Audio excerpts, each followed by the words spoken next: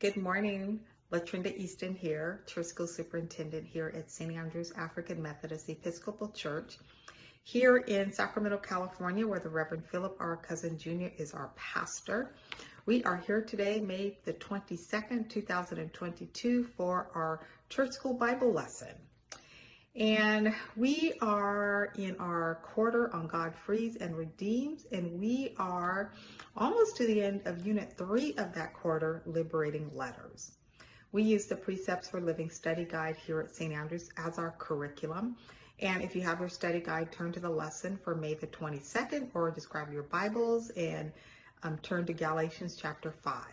Our study guide has both the New Living Translation and the King James Version parallel, and I'm going to be reading the scriptures today from the New Living Translation. So our lesson for today here in our study guide is the nature of Christian freedom.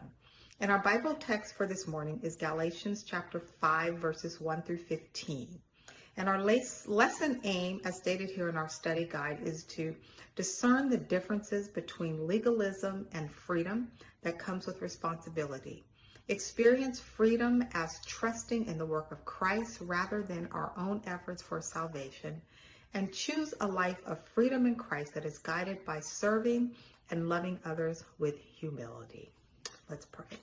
Lord God, we just praise you and we thank you this morning for your gift of salvation. We thank you, Lord God, for this lesson that you have for us this morning. Lord God, we just ask that you would just speak to our hearts, Lord God. We want to hear from you. Lord God, open our eyes, our ears, and our hearts to what you have for each of us individually this morning. And Lord God, we just give you all the glory and all the praise. And Lord God, we just ask that you would be glorified this morning through this lesson and through your word. Amen. I'm going to start with reading our In Focus story here in our study guide. "What's wrong with you, Elijah?" Ben asked as his roommate came in and slumped down on the couch. "I'm tired. Between soup kitchen duty and my usher board meeting, I was helping the night ministry collect clothes for the homeless. It's exhausting serving God's people." "I suppose," replied Ben, "you have to pace yourself." Elijah went on like he hadn't heard Ben. "I think I'm joining the sick and shut-in committee next." "That would be good, right?" "Sounds like you have too much on your plate already. You might want to slow down." "Nah, we're supposed to serve one another, right?" asked Elijah. "How else am I going to stay on God's good side?" "Elijah, we should serve as an outpouring of God's love for us, not to gain points with him." "Ouch. Am I that calculating?" "Hey, I know your intentions are good," Ben reassured Elijah. "Just understand that God has freely given us his grace, and because of that, we have his favor. So you don't have to figure out what to do when we can seek the Holy Spirit to guide our lives." You know, it is so easy for believers to get caught up in the extremes of legalism or catering to our fleshly desires. But, why is that? Well, in our lesson today, we are continuing in Galatians. And last week, I will kind of repeat what I said last week about Galatians, the letters or the epistles. These letters were written or addressed to specific situations that were facing churches at the time. Now, this letter to the Galatians was written because there had been false teaching had infiltrated the churches. And so Paul's letter to the Galatians here, the churches of the Galatians, it responds to these individuals and these teachings that were undermining and sabotaging the gospel. So now here in our precepts background, it talks about, so at the time that Paul wrote this letter to the Galatians, which is a group of Jewish Christians, there's a group of Jewish Christians. They were teaching that the Gentile converts, that these new Gentile Christians, that they needed to be circumcised as a sign of their covenant with God, as a sign of their relationship with God, and as a means of justification or as a means of being made right with God. And they were also insisting that they observe other parts of the law. Now, Paul had found this demand, as well as some others, had found this demand for this demand to be circumcised to show that you were justified as a sign was in direct contradiction to salvation by grace of Jesus Christ. And in chapter 4 of this letter, Paul is reminding the Galatians that he's like, look, before you guys knew God, before you were saved, you were slaves to these pagan gods. You were slaves to sin. And he asked them, why would you want to be slaves again? Now that you are in Christ, now that you are in God. And Paul tells them, you guys, you are in Christ now. You are not children of bondage. You are children of freedom. Okay, so let's just jump in and just kind of look at what the passage is saying and what Paul is saying in his letter to these Galatians. So let's start with Galatians 5, and let's look at verses 1 through 6. So Christ has truly set us free. Now make sure that you stay free and don't get tied up again in slavery to the law. Listen, I, Paul, tell you this. If you are counting on circumcision to make you right with God, then Christ will be of no benefit to you. I'll say it again. If you're trying to find favor with God by being circumcised, you must obey every regulation in the whole law of Moses. For if you are trying to make yourselves right with God by keeping the law, you have been cut off from Christ. You have fallen away from God's grace. But we who live by the Spirit eagerly wait to receive by faith the righteousness God has promised to us. For when we place our faith in Christ Jesus, there is no benefit in being circumcised or being uncircumcised. What is important is faith expressing itself in love. So now remember, today's text begins in the middle of the letter of Paul's efforts to persuade the Galatians to stop listening to these false teachers who want them to be subject to the Mosaic law. And Paul is urging the Galatians that you guys need to stand firm in your freedom in Christ. And Paul explains that it's the Holy Spirit and faith, not the law, that makes your relationship right with God, that makes your relationship with God right. And Paul gives several points here in these 6 verses in his argument. So first, he's speaking to circumcision because that's kind of the chief focus, which is the chief issue here that he's specifically addressing. So the first point he makes here is if you could be saved by keeping the law, in this specific situation, they were specifically saying you have to be circumcised to be saved. He's basically saying if you could be saved by keeping the law apart from the cross of Christ, then he's saying like Christ's death would have been all for naught. There is no extra. Paul is saying there is no extra required to make your salvation complete. And then the other point he makes is he's telling the Galatians, trying to make yourself right with God by keeping the law, you end up cutting yourself off from Christ. Because there is no possibility that a sinner could ever gain merit in their own strength. There's just no way. And in those days, circumcision was a symbol of having the right background. It was a symbol of doing everything that was required by religion. And Paul's reminding them there is no amount of work, no amount of discipline, no amount of moral behavior can save you. So he's saying if you are continuing on finding favor with God by being circumcised, then Paul says you would have to obey all of God's law in its entirety, the rest of it. Because if someone requires one part of the law, here, circumcision, he's saying then that person is obligated to do all the works of the law. So he's like trying to save yourself by keeping all of God's laws, he says only separates you from God. And then he talks about the other point he makes here is around righteousness. So he's saying righteousness, if ever we are to gain acceptance with God, it has to come as a gift.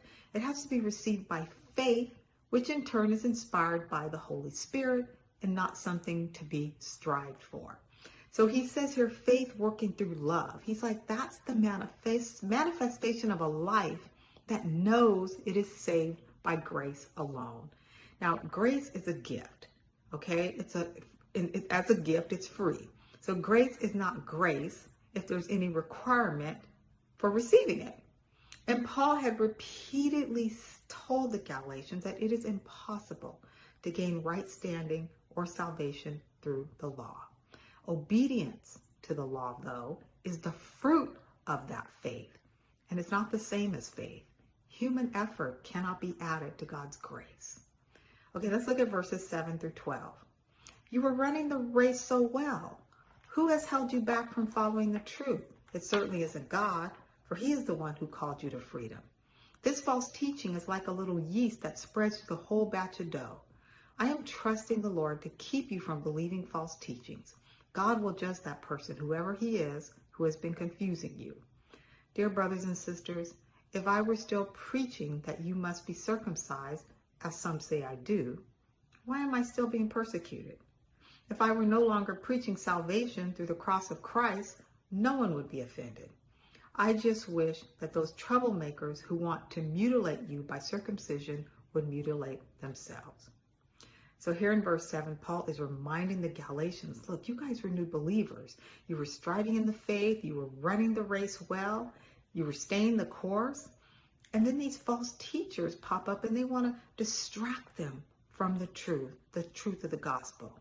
But Paul tells these Galatians in his letter, he says he is confident that God will keep the Galatians from believing these erroneous claims and that they would return to the gospel truth and that they would realize that justification by faith means freedom, while the works of the law bring slavery.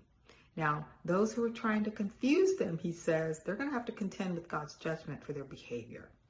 And then he says, these false teachers, they were not being truthful when they were telling people that Paul had preached that circumcision was necessary for the salvation. Those were not even true statements. And Paul uses an illustration here. He says a little yeast causes a whole lump of dough to rise. And like the yeast, the false teaching, it's introduced quietly, it grows secretly, and soon it affects every part of their lives. Because it only takes one person to infect all the others. One wrong person to infect all the others.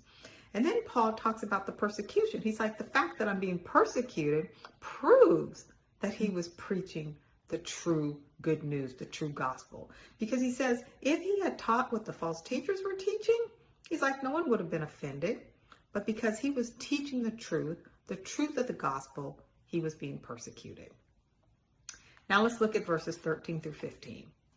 For you have been called to live in freedom, my brothers and sisters, but don't use your freedom to satisfy your sinful nature.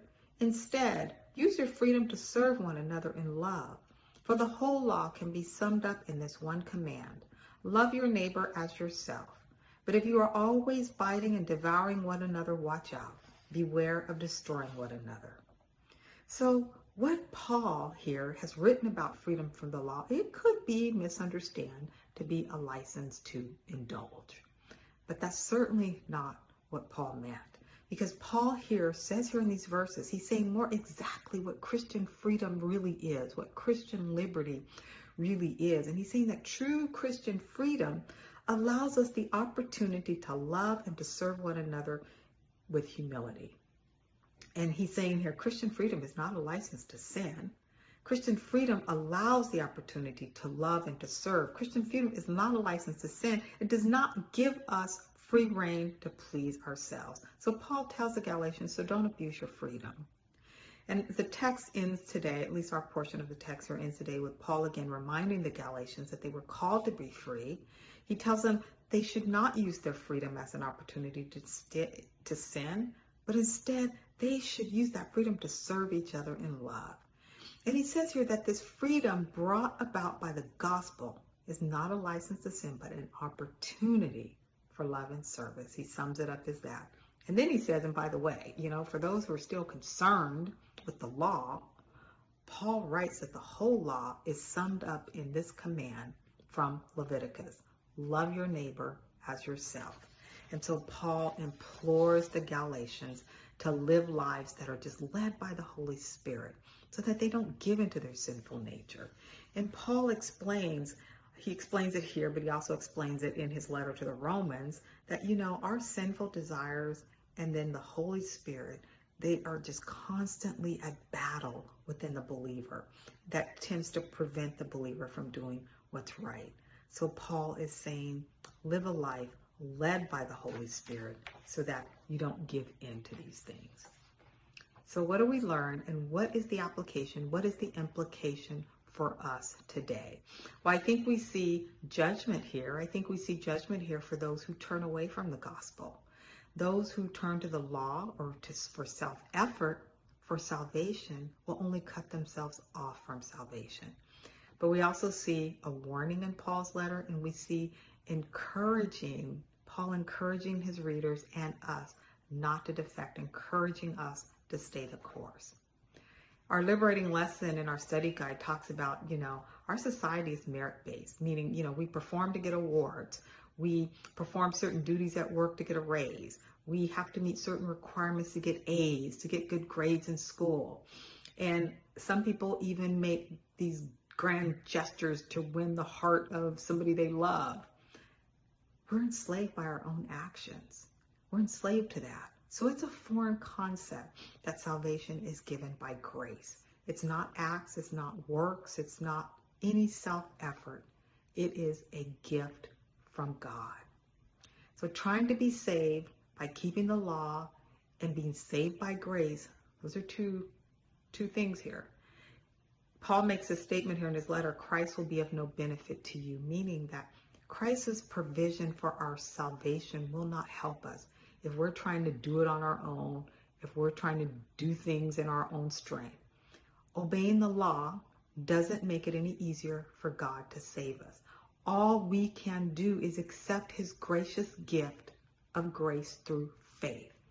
Now, our deeds of service, those good things that we do, the obedience, those things should never be used to try to earn God's love or try to earn God's favor. We are saved by faith, not by our deeds. Attending church doesn't save you. Being a good person doesn't save you. It's love for others, love for God, plus those deeds of service is in the response to those whom God has forgiven through his gift of salvation. God's forgiveness is complete. God's salvation is complete. And our faith expresses itself through love. Does your love for others reflect your faith?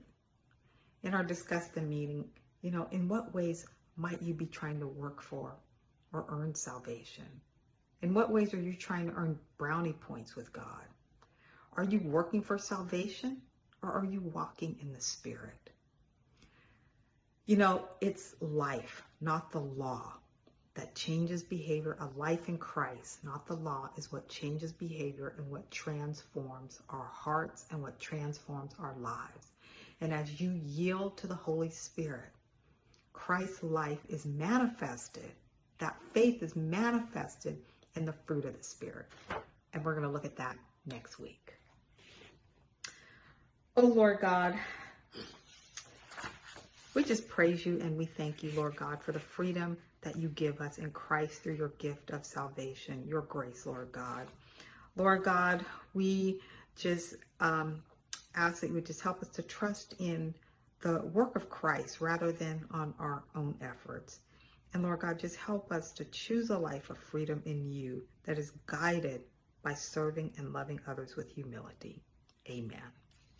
Okay, I will see you guys back here at 9 o'clock. We're going to get our praise and our worship on with our Victory Praise team. And then I will see you at 10:30 either on Facebook Live or for in-person worship at 2131 8th Street here in Sacramento. And next week, we're going to wrap up our quarter next week. And we're going to end with the nature. Oh, I got that wrong.